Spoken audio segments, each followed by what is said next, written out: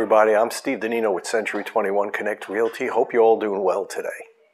The final walkthrough is when the buyer's agent will take his clients to the house that they're purchasing. It usually happens the same day as the closing or the day before.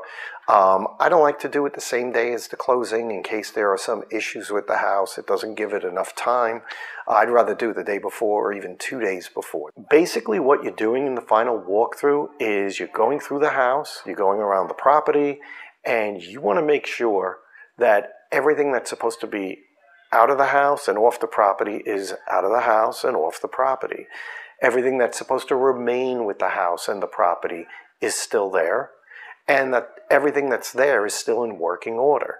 You want to make sure that the stove is still working, the refrigerator, the dishwasher, blah, blah, blah, everything. You want to make sure it's all working, so you try it all out. You turn on all the jets on the stove.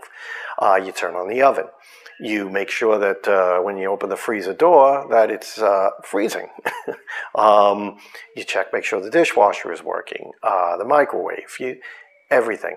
I put on the heat. If it's in the winter, I put on the heat. You don't want to, when it's cold, you don't want to put on the AC. It's not good for the unit. If it's a hot day and it's hot in the house, you want to make sure that the AC unit is working. You want to make sure that you're running hot water through all the faucets, through the showers, through the sinks. You want to make sure your plumbing is working. You want to flush your toilets and make sure that they are working. You want to make sure there's also no damage that was done to the house in the interim. People move out. You hire movers or what have you, or you get your friends. People are banging things around. You want to make sure that there wasn't any damage. And if there is a problem, then I will contact the listing agent and let her know that, look, this is going on.